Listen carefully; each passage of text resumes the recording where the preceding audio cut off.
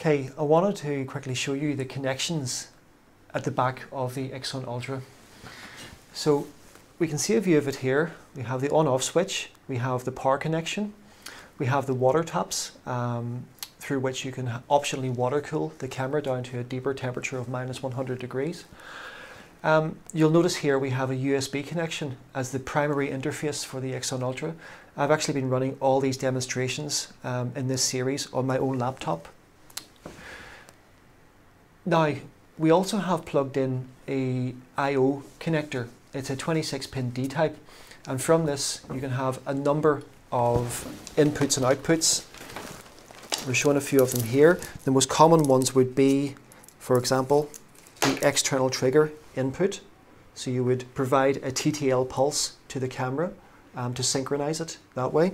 Or you have the fire output. This is the camera providing a TTL pulse coincident with the exposure time, which you could then use to trigger other devices. Finally, you'll notice one additional connector up here called a CL1. That's actually a camera link output specifically.